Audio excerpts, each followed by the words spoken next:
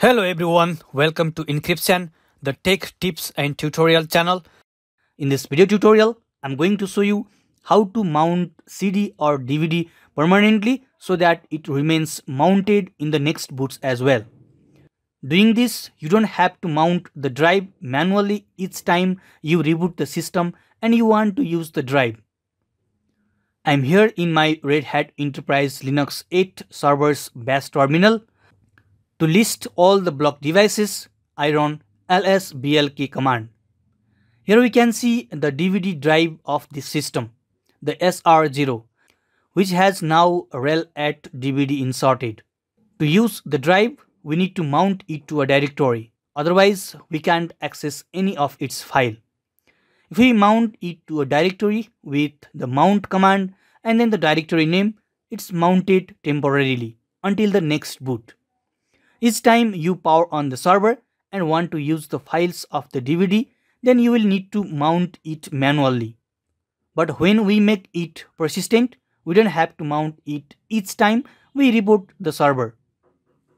I want to mount the DVD drive to a directory which is in my root directory of the server, and the directory name is /dvdinstall.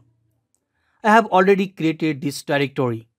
So you should create a directory if you don't already have. And I want to mount this drive SR0 to the directory dvdinstall. Run the command blkid and the DVD name as /dev/SR0. Copy the UUID which we can see inside the double quote. Note that don't copy the double quote. Now open the fstab file which is inside /etc directory with a text editor such as a vi or vim. Go to the last line and go to the end of the line. Press I to switch into insert mode. Press right arrow and press enter to go to the next line. Here type as UUID equals, press Ctrl Shift V to paste, /dvdinstall ISO 9660 defaults -0 -0. Here /dvdinstall is the mount point directory name. Press escape key, type :X to save and exit from the file.